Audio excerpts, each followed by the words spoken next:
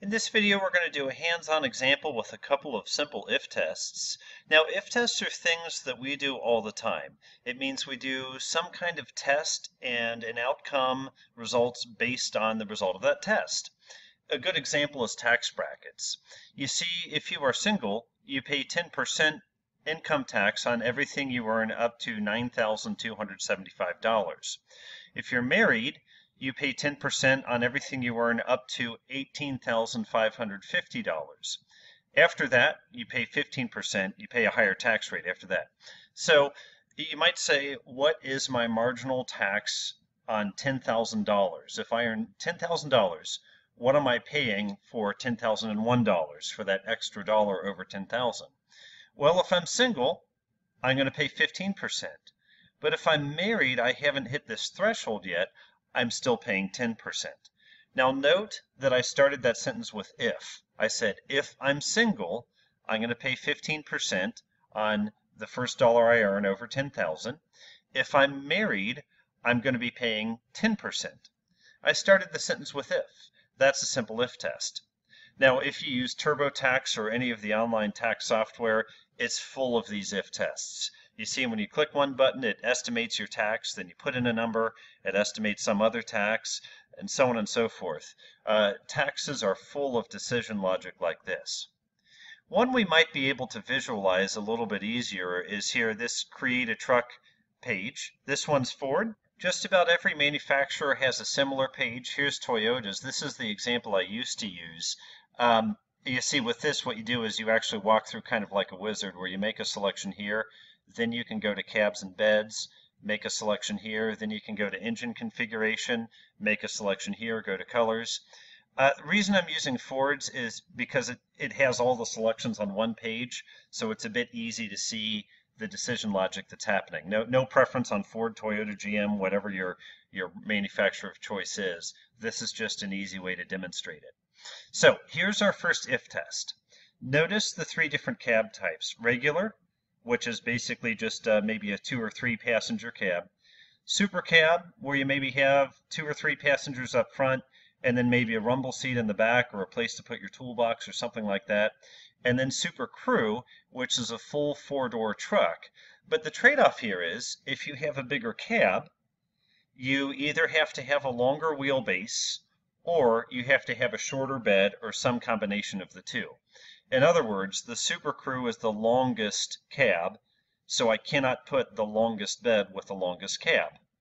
I can put a medium-sized cab, and that's going to give me a fairly long wheelbase, or I can put a shorter bed, and that gives me a little shorter wheelbase. Now, why is all this important? Think about parallel parking at UC. And completely honest with you, when I bought my truck, that was a major consideration. I knew every extra foot of wheelbase was that many fewer parking spaces I could get into when I parallel park. So nonetheless, you see we have a little trade-off. With the big cab, we can only get the smallest bed or a medium-sized bed and a longer wheelbase. You see how that wheelbase kind of lengthened out. With the super cab, what can we do? We can do the medium-sized wheelbase, the medium-sized bed, or the longer bed. Okay, cannot do the shortest bed with the super cab. With a regular cab, we can't do the shortest bed. We can do a medium bed or a longer bed. So each of these are decisions. The decision that we make on cab determines the size box that we have down below. Now, I don't want to make my example specific to Ford, so we might just make this more generic instead of using their terms. We might instead of super crew, we could say double cab.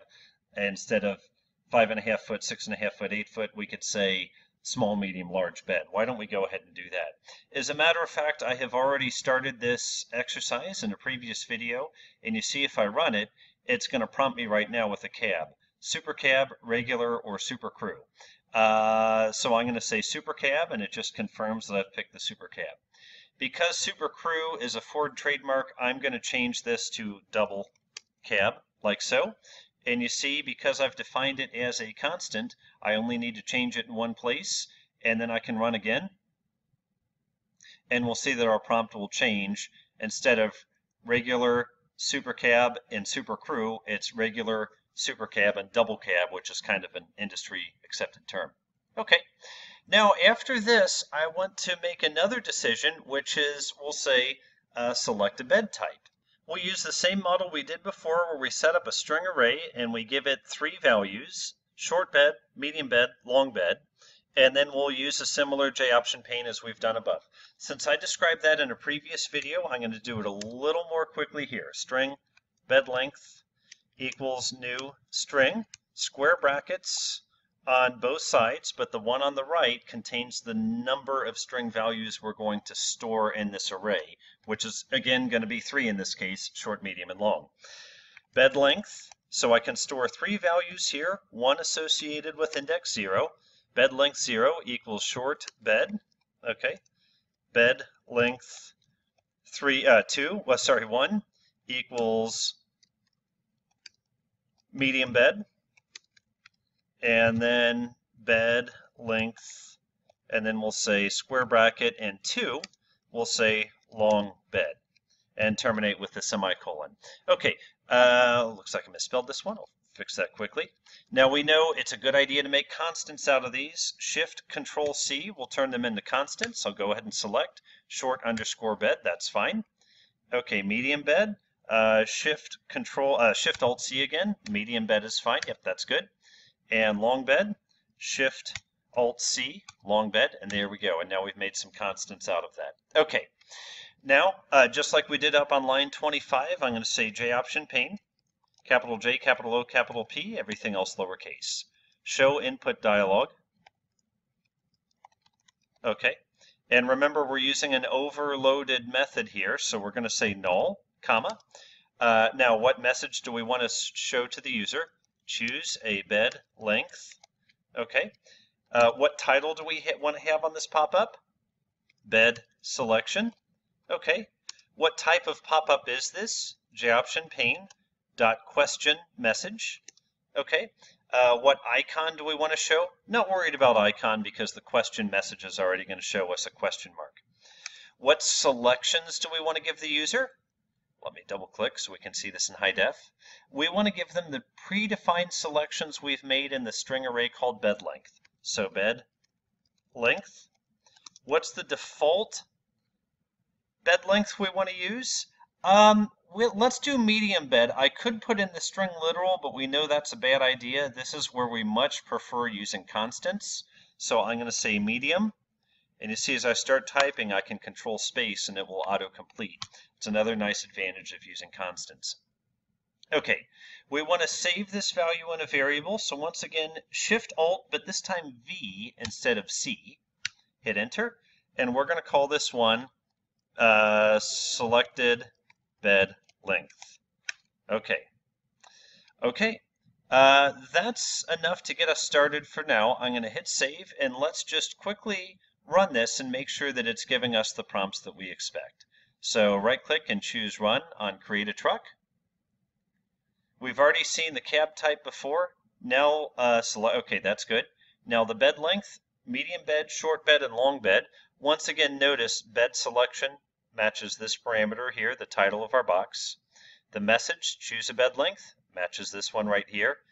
And then the options that we're showing the user are the options that we've shown up here. Okay, now what are we going to do? First of all, I'm going to take away this JOptionPane show message dialog. That's going to get annoying.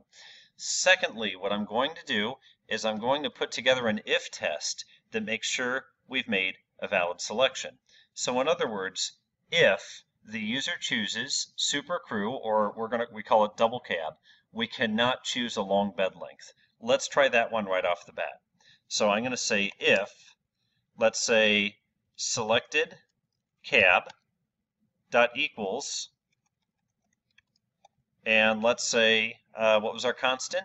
So selected cab, we're going to say super crew. I should probably change that to double cab as well, so I'm not using Ford's term again. If selected cab equals super crew, okay, if, note I have an if test within an if test here. If the selected cab is super crew, then we're also going to say if selected bed length equals, and we're going to say long underscore bed, long underscore bed, Okay, then let's show a message. We're going to say JOptionPane, show message dialog, null, comma, sorry, but you cannot choose both. And then we'll say double cab and long bed. Okay. Okay, let's run and see what's going to happen. Now, take a look at this and kind of compile and run it in your head first. The only way we're going to see this message is if the user chose the double cab, or what we're calling here super crew, and also a long bed, because we know that double cab and the long bed combination not available. Any other combination though? No problem. Okay, so let's run and see what we have. Okay, we're going to go ahead and choose the double cab, and we're going to choose long bed. Sorry, but you cannot choose both double cab and long bed. So if it's super crew and long bed, or double cab and long bed, we're going to get that message. Now let's try it. Let's try it where we choose the double cab and a different kind of bed. Double cab and medium bed. Let's try that. No error message this time. Right click and run again.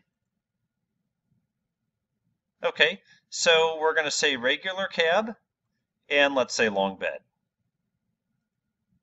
And okay, no error message. So you see, the only way to get to this error message is if both of these are true. We've chosen the double cab and we've chosen the long bed.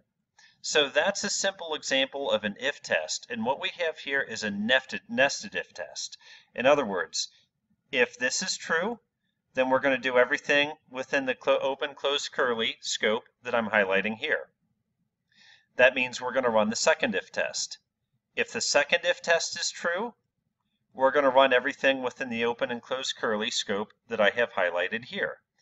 So note that the test corresponds with the logic that's going to run in the open and close curly combination. In other words, the only way that this is going to run is if this is true. If this is false, then this part's not going to run. So that's a simple look at if tests. There are many more permutations that we can look at. I'm going to go ahead and stop the video now. What we're going to look at in the next video is an else test, and then we're also going to start looking at maybe some other combinations like an and an or and other things like that. I look forward to seeing you then. Thank you.